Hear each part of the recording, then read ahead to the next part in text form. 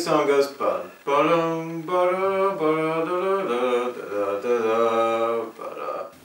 Benjamin Rosloff expresses himself with music, but when he's not playing the cello, he's making films. My father bought me my first camera when I was 14 years old. My biggest dream is to be a filmmaker, like a producer or director. Benjamin has already shown his films at festivals around the world. The first film that I did, which was a documentary short, was called Can I Call You? It's about me trying to go in a relationship with someone who's non-disabled. Can I call you? Yes. Ben is indeed a remarkable young man who has been living with autism from birth. He's a 23-year-old living in New York with his parents. Ben is not alone.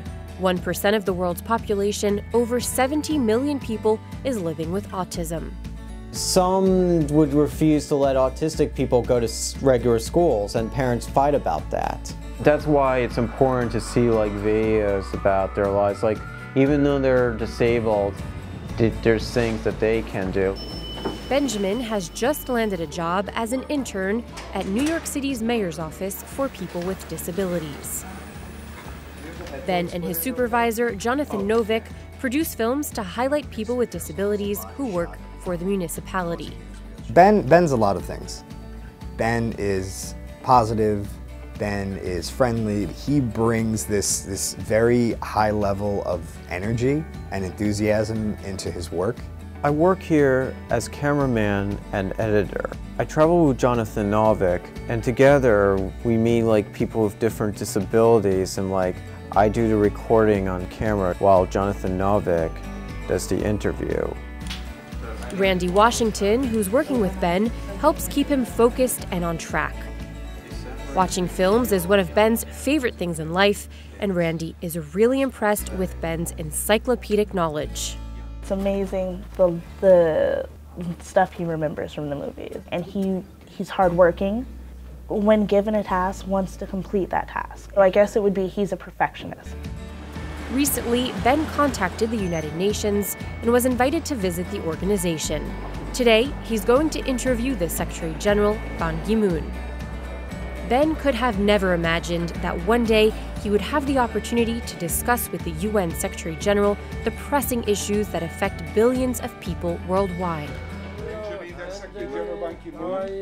Last December in Paris, the world leaders came and showed their commitment to keep global temperature rise below 2 degrees, if possible 1.5 degrees.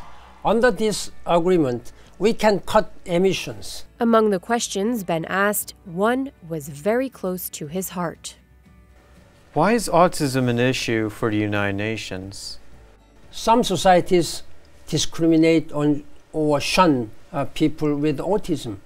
This is a terrible violation of human rights. The United Nations stands with all people with autism.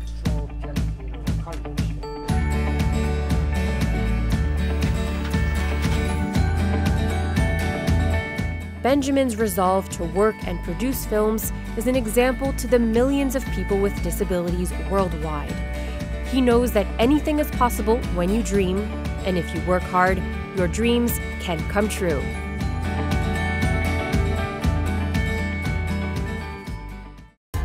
This report was produced by Michael Wopatniuk and Flaminia Bondi for the United Nations.